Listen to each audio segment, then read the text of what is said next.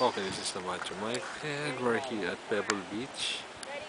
So this is the most photographed part of Pebble Beach in the home of the US Open golf course. Okay, so again, this is the Lone Cypress. It's been standing there for about 250 years already, and it's the famous landmark of the Pebble Beach golf course and 17-mile drive area. And beyond that is the Monterey and Carmel Bay. So again, a close-up of the Lone Cypress.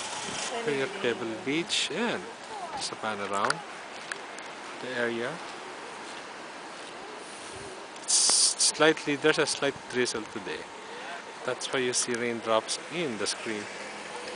So these are the other travelers here at Pebble Beach. Later we'll be going to Carmel by the Sea and the Mission Church, and then proceeding to where else? Big Sur, San Simeon, and North Castle, and overnight.